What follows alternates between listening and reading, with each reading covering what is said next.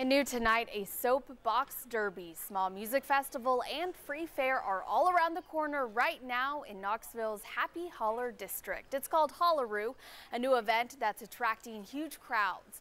10 News reporter Krista Lucas introduces us to the fun down in Happy Holler.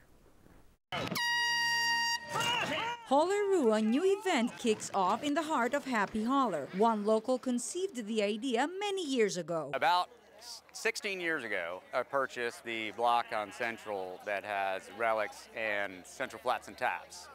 And I saw this hill and I said, this is perfect for a soapbox derby race. This is how it all came together. A bunch of the business here, we got together to put this event on. So we couldn't have done it without them and the sponsors and the entire community here at Happy Holler.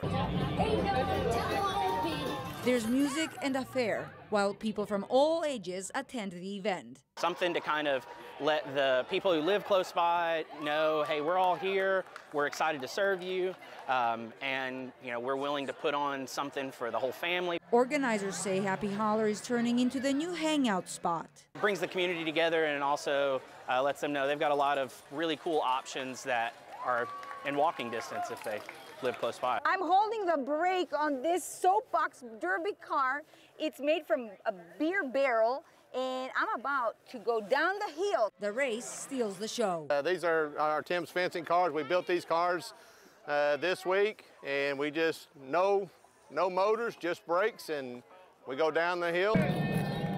The organizers say Happy Holler is all about making people happier. We hope that people will come out and get to know that North Central is pretty special. In Knoxville, I'm Krista Lucas.